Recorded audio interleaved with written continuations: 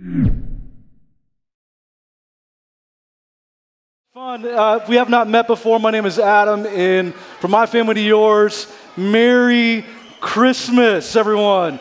We are here. Christmas Eve is here. Christmas has arrived. I know it's been a busy season for many people, but man, I'm so glad that you have chosen to worship with us this morning.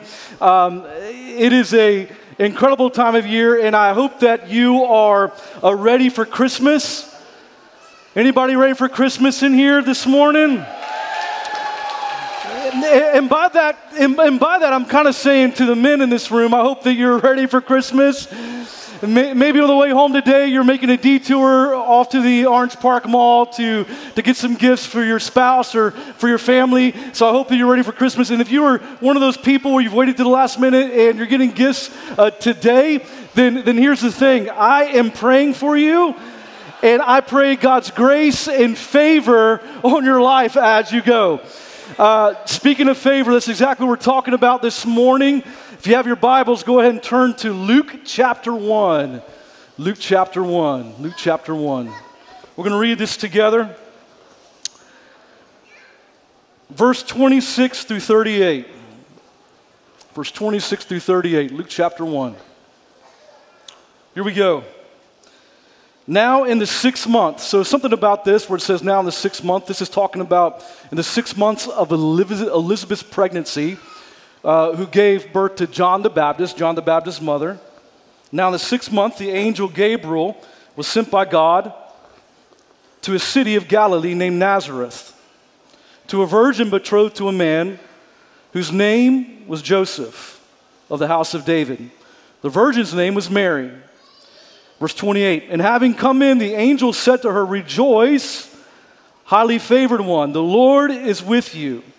Blessed are you among women." But when she saw him, she was troubled at his saying, and considered what manner of greeting this was. And the angel said to her, "Do not be afraid, Mary, for you have found favor with God." Say that with me, found favor. For you have found favor with God, and behold, you will conceive in your womb and bring forth a son, and shall call his name Jesus. He will be great and will be called the Son of the Highest. And the Lord God will give him the throne of his father David, and he will reign over the house of Jacob forever, and of his kingdom there will be no end.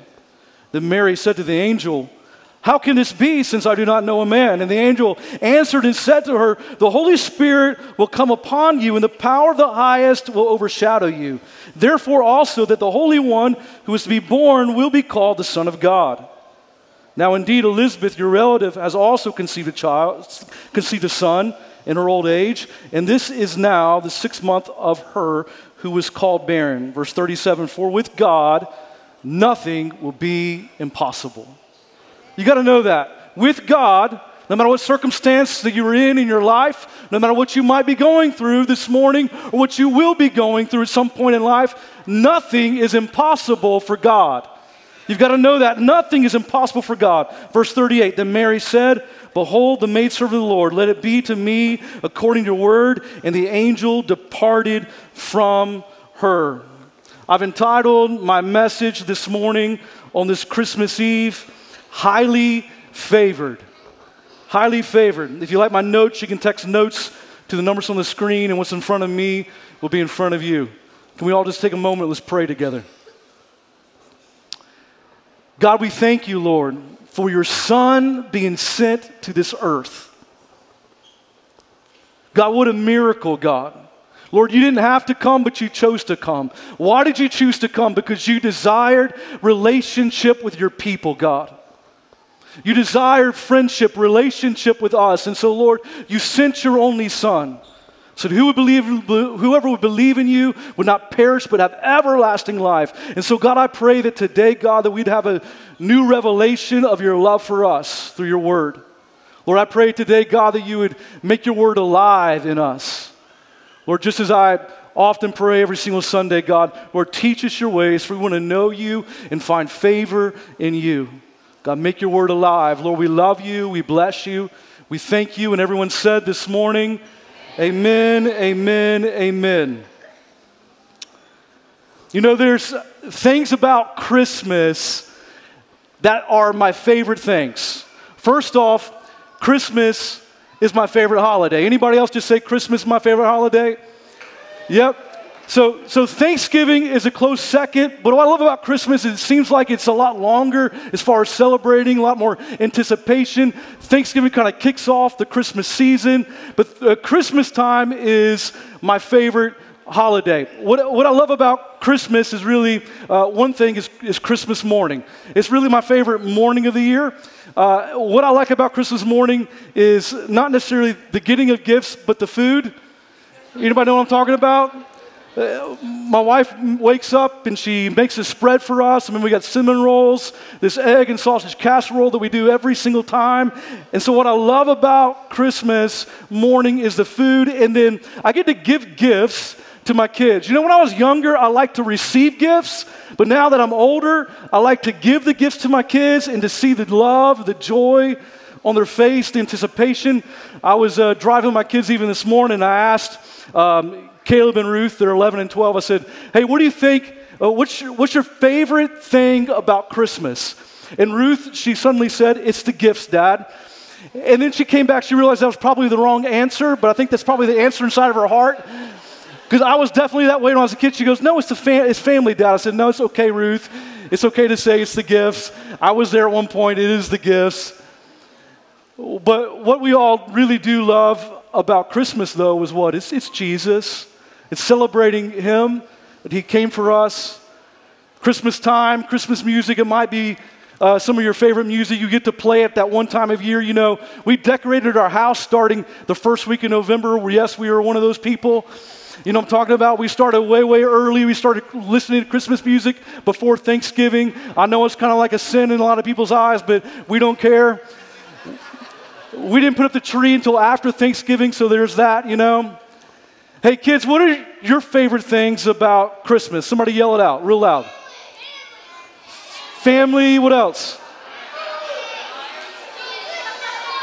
I can't really hear everything they're yelling out. I probably shouldn't have done that because I just stirred the pot. But there are certain things about Christmas that are our favorites. I'm sure they said food. I'm sure they said gifts. I'm sure some of them said the appropriate answer, which was family. Christmas lights, I like that, yeah. It says in verse 28 and verse 30 that Mary was favored by God. She was favored by God. Let's look at this together. Verse 28 says, rejoice, highly favored one, the Lord is with you. Blessed are you among women. Now verse 30 here, do not be afraid, Mary, for you have found favor with God. So this is what I'm going to do this morning on this Christmas Eve. I want to answer four questions surrounding this passage that we read earlier. Number one, the first thing is this: does God have favorites? Does God have favorites? Now you might be thinking right now, well, Adam, I might be favored by God, but I'm not highly favored like Mary was highly favored.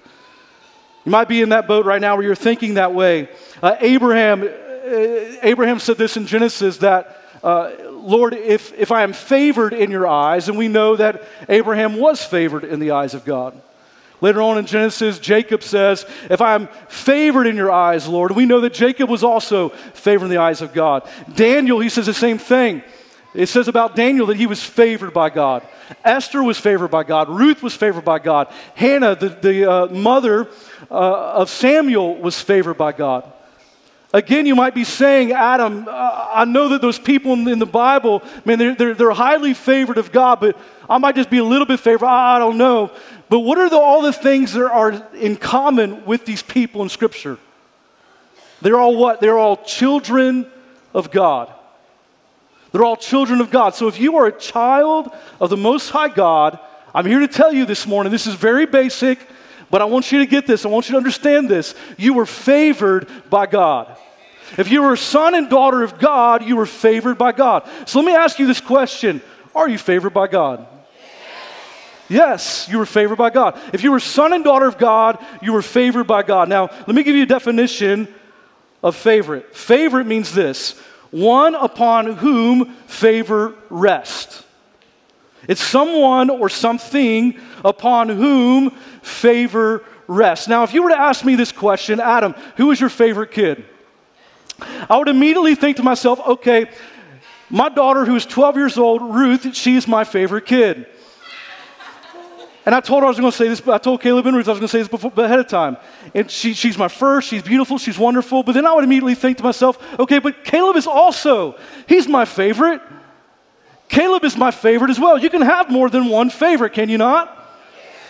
Caleb and Ruth are both my favorite. They're both my favorite kids. Now, when it comes to, this might be a better example for you this morning, for all you foodies out there. If we were to say, what's your favorite food? For me, my favorite food on Tuesday nights is tacos. My favorite food on Thursday nights, well, for me, it's spaghetti. My favorite food on Friday nights is pizza. My favorite food when I go on a date with my wife, it is steak and potatoes. Amen? You can have more than one favorites, right? So God, He has more than one favorite. You're son and daughter of God. You are God's favorite. Very basic, but you got to understand it. You are God's favorite. So say this. Say this with me. I am God's favorite. Now hit your neighbor right now and say, you are also God's favorite. Okay, so this leads to the second question this morning. What is favor? What is favor? Because if God's favor rests on you, what is favor? The angel Gabriel goes on and says to Mary, Luke 1:30, then the angel said to her, do not be afraid, Mary, for you have found favor with God. So I want to look at this word found, but first let's look at this word favor. This word favor in the Greek is this word charis. Okay? Charis, C-H-A-R-I-S. Charis means this. It means grace. Charis means grace. So charis occurs about 150 times in the New Testament. Out of those 150 times, more likely than not, it's translated as grace, but here in this particular scripture, when it's talking to Mary, it's translated as favor, which reminds me of Genesis 6:8, reminds me of Noah. Noah says this, but Noah found grace. Noah found grace in the eyes of the Lord. So same thing, Noah found grace. It said, Mary, you have found grace. Noah, you found grace. Think about this now. 2 Corinthians 12:9. And he said to me, my grace is sufficient for you. God's grace is sufficient for you. Here's the thing. It's not like Mary found God's grace, right? Mary found God's grace. Noah found God's grace. It's not like God's grace changes. It's not like God's grace goes up and down, increases, decreases. God's grace is always constant. It's always consistent. It's just a matter, have you found God's grace? And when you go through a difficult time, God gives you, 1 John, it says this, God gives you grace for grace. Have you found God's grace? So this leads to the third question this morning. So if God's favor is grace, you tracking with me this morning? And grace is favor, here's the third question. How do you find grace? How do you find grace? Ephesians 2:8. For by grace you have been saved through what? Faith. Through faith. So here's how you find favor with God. You believe. You find favor, you find grace when you believe. The reason why Mary found grace is because she believed. She believed that when the angel came to her and said, you're going to give birth to the Son of God, but yet you're a virgin, she what? She believed. She had faith. Noah found grace. He found faith. Why? Because when God said it's going to rain, he believed it. What did he do? He built the boat. He built the ark. He found grace because he believed. So this is for salvation, but what about for something else in life? When we believe, we get saved, but we've got to continue to believe. One of my favorite verses in the Bible is 1 John 5. Why? Is because it talks about eternal life, but it also talks about sanctification. Sanctification is the process by which we become more into the image of God. This is a journey, y'all. It's a journey with Christ that we are constantly going to go on. None of us have arrived yet. None of us have gotten to the point to where we're perfect. Amen. We are all falling short of the glory of God. This is a process of sanctification. It's a process of becoming more and more like Jesus.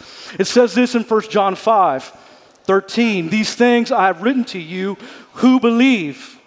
In other words, those who have faith.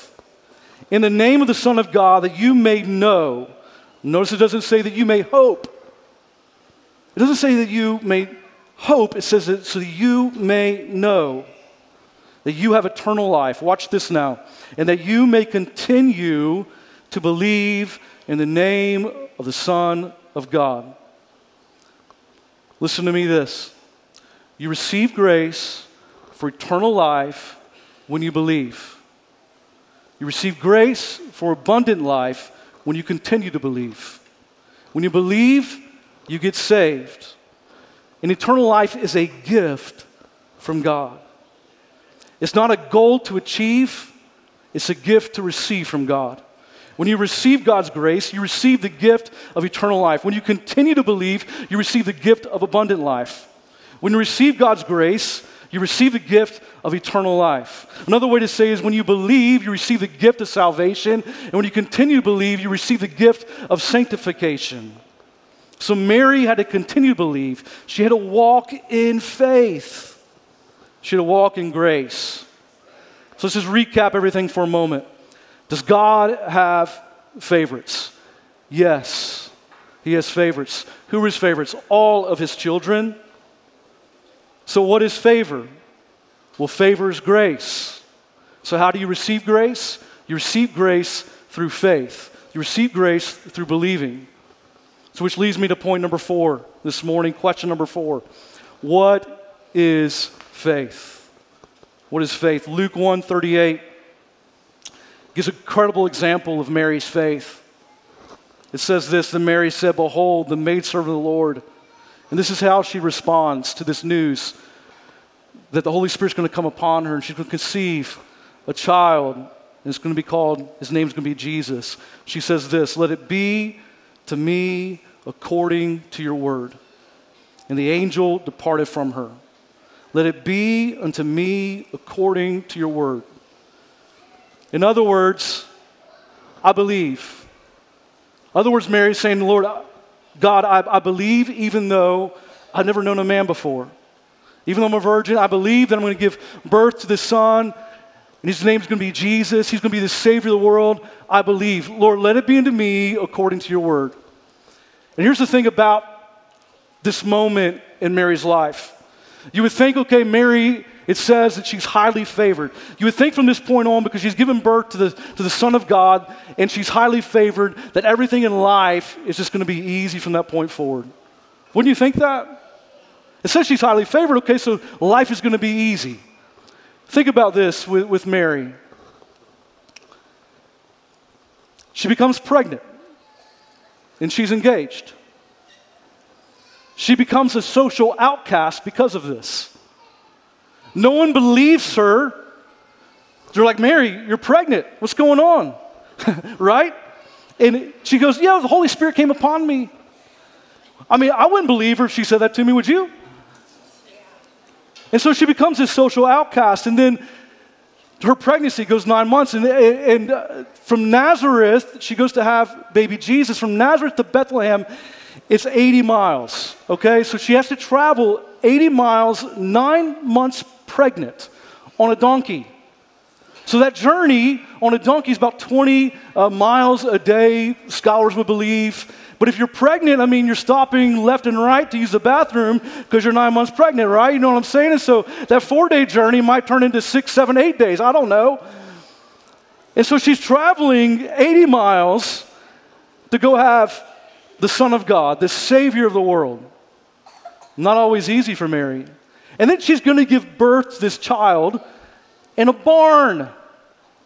In a barn. Not a manger, but a barn. Right? So the manger is the feeding trough in which Jesus was rested and laid after he was born. But she gave birth to him in a barn. And so just think about it. Mary is there, and she's given birth in a barn, and you have all these other animals around her. And she's probably giving birth at the moment, and she's thinking, okay, there's a cow over here and a cow over here. And one of them's probably using the bathroom or something. I don't know. Like, it's a difficult moment where you would say, okay, Mary, you're highly favored. Why is this happening? Why is this going on? And then after she gives birth to Jesus, because of Herod and him wanting to be king, she has to leave and escape to Egypt to save the Son of God. And so she leaves and she has to escape to Egypt, fleeing for her firstborn son's life. Mary's life wasn't always easy, even though she was highly favored, even though she had grace on her life, even though she had favor on her life. Jesus, when he was around the age of 20, they believe, Joseph passed away. And so she lost her husband. Later on, because when she lost her husband, Jesus took over the family business as a carpenter. And then when he turns 30, man, he goes off and he begins to his ministry and begins to share the gospel and to heal the sick and see people set free by the power of the Holy Spirit.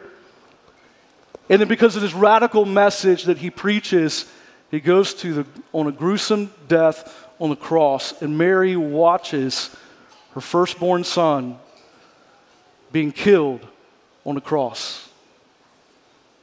You would think that because of Mary's life was highly favored, that she wouldn't be walking and going through all of these things, but yet she did.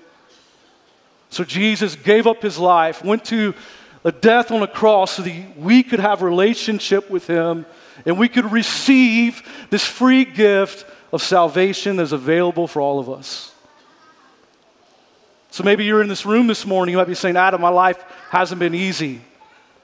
Adam, life sometimes is difficult. I've gone through some moments, or maybe right now you're going through a moment. Maybe right now you might be saying, Adam, everything feels like it's okay, but in this life we will have trouble. But here's the thing about it. We are sons and daughters of God. Because we are sons and daughters of God, we have found favor in the eyes of God, which means we have found grace to walk through those difficult trials and moments of life. You know, I look at other people and I think to myself, okay, I don't see how you walk through this life without Jesus. I don't see how you can walk through this life without knowing and have this relationship with God. Because when I've gone through moments in my life that have been hard and difficult, I can't imagine walking through those moments without the grace of God. Because again, grace and favor doesn't mean you're not going to walk through those moments. It only means that God's going to give you the sufficient amount of strength and grace to walk through those times, to walk through those trials. And so my question to you this morning is this: have you found the grace of God? How do you find the grace of God? What do? You believe. You have faith. You have faith. You choose to believe. So maybe you're in this morning, you might be saying, man, Adam, I just need some help. I need the grace of God in my life. I need grace to walk through the circumstance. I'm here to tell you this morning, if you've never made a decision to follow Jesus, today can be that day where you follow Jesus and you can find the grace that is sufficient for you to walk through any trial, any tribulation, any circumstance that you might be facing in life or in your current life. May you receive this free gift of grace and salvation that's available. May you find it today. I'm going to ask you to bow your heads and close your eyes all over this room.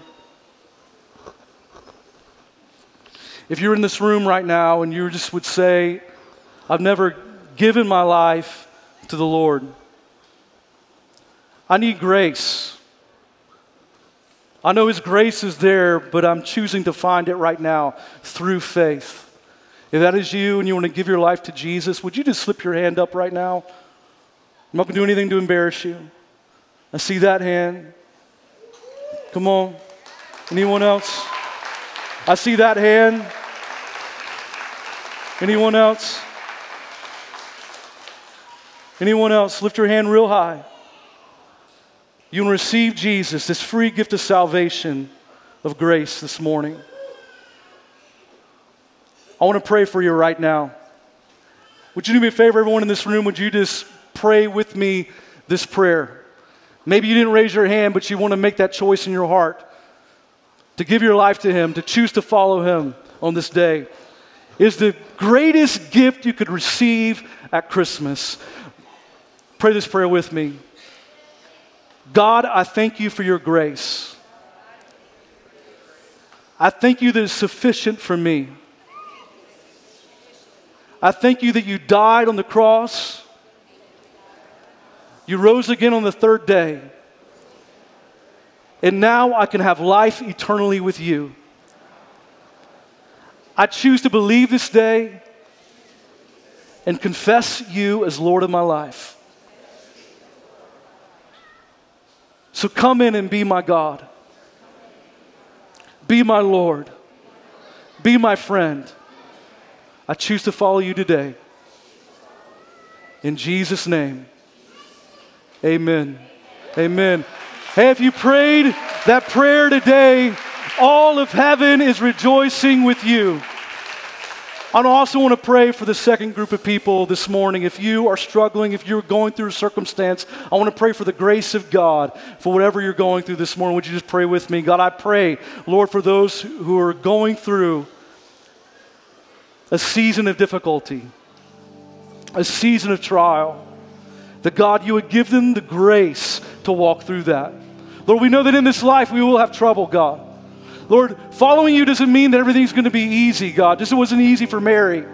But Lord, it does mean that, God, you're going to give us the grace to walk through it, God. And so, Lord, I pray for strength in this room, God, by the power of your Holy Spirit. Lord, we believe in you. We have faith in you. And Lord, we thank you that, God, you're a friend that sticks closer than a brother, and you are walking with us. We love you. And we thank you, Lord, for what you're going to do in our lives. In Jesus' name, amen, amen. Would you rise with me?